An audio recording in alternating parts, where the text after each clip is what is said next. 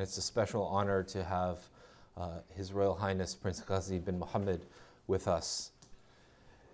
It's interesting, given the fact that there is a common trope about Christian-Muslim debate, that Islam and Muslims are fixated on the question of law, while we Christians, especially we Protestants, are obsessed with notions of love and grace.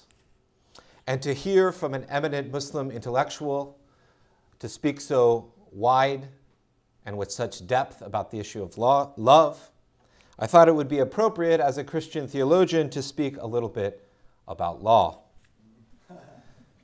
One of the most fascinating parts of the Common Word Declaration is a passing comment at the beginning that Christians and Muslims will not agree on certain issues.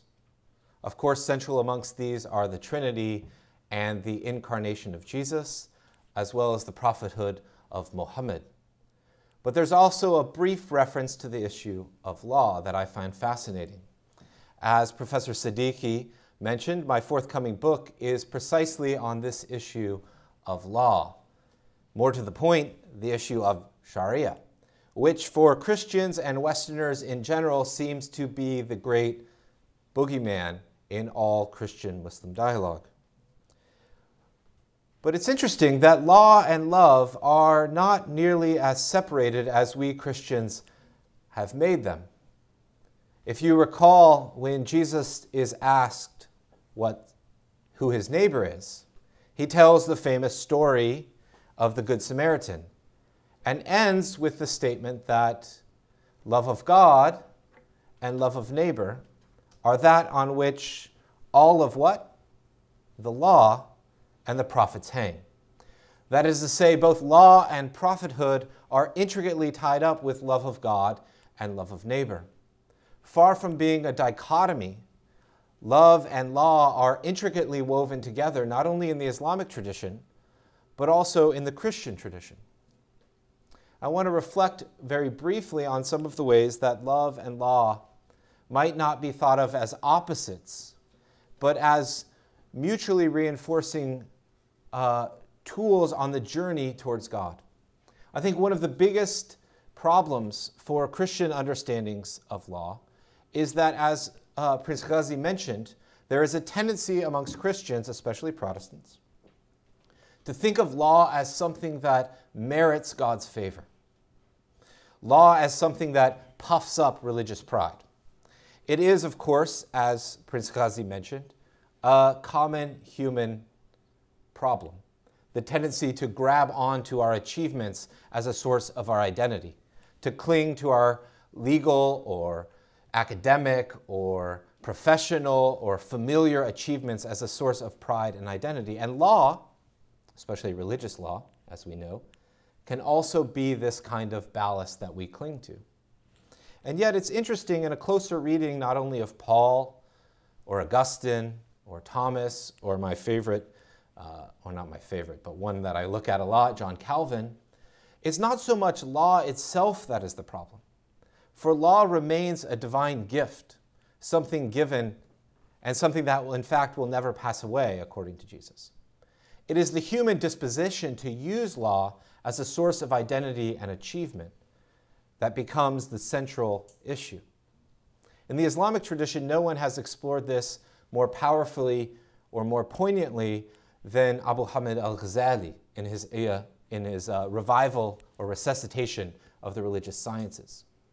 He starts the book in the introduction by saying he is going to frame it like a book of fiqh, like a book of law, so that the unsuspecting student picking it up, ready for their exam, thinking this will take them through proper Islamic law, will be ensnared and accidentally find themselves on a 40-chapter journey towards God.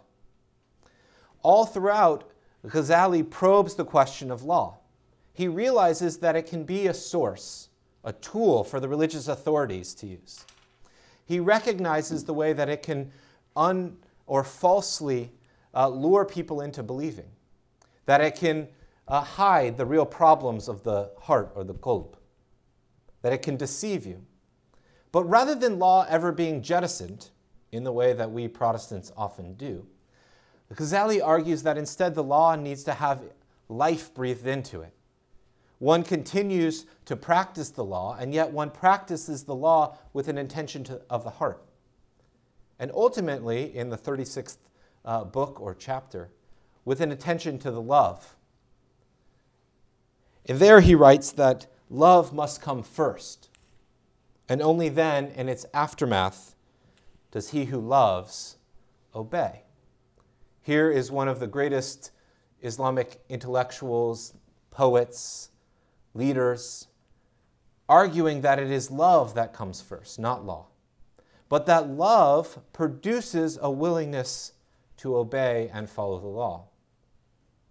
In fact, one can see here an echo with the Christian scriptures, especially the various epistles from John, where John says, "If you love me, you will keep my commandments."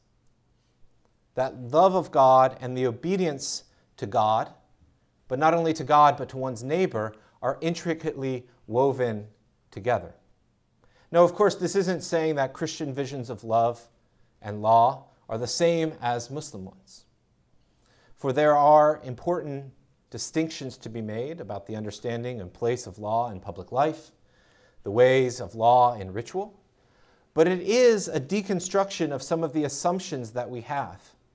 One of the great invitations of the Common Word document is to avoid these sorts of attempts of interreligious engagement that paper over differences. I'm not going to speak ill of the Parliament of World Religions. It has its place. To have a meal together can be productive.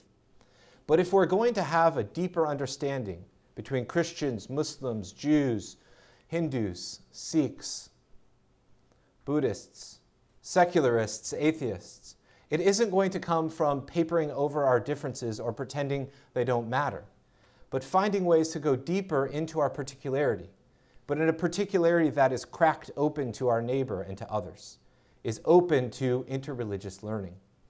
It's on this point that I think we might turn as Christian thinkers to think a little more clearly and fulsomely about the issue of law.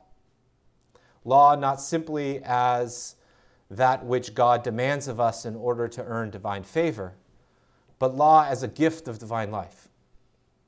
And of course, law moves out of the individual pious issues into issues of the public. It is here that some of the most interesting, contentious, and even death-dealing debates happen. For we often know that law fails to live up to its own aspirations towards both love and justice. And yet, I'm reminded of an obscure and yet important, not that obscure, important Reformed theologian and legal thinker Johannes Althusius in his book Politica, in which he argues that public law is meant to ultimately be a reflection, not simply of justice, but of the struggle towards equity between human beings, that again continually reforms itself and refines itself based on the criteria of what? Love of God and love of neighbor. Or, in the words of Cornel West, who was just here last week for the Gifford Lectures, love is meant to be enacted in justice. Justice is what love looks like in public. So it might be that thinking more deeply about questions of justice, of law, are not ciphered off from the questions of love and of piety, but are brought together in in-depth conversations and debates about what we expect not only from religious law, but of our public sphere and our struggles today, as you know, in Christian-Muslim relations and more broadly, to have our public laws reflect our desires for equity, justice, and dare I say, love.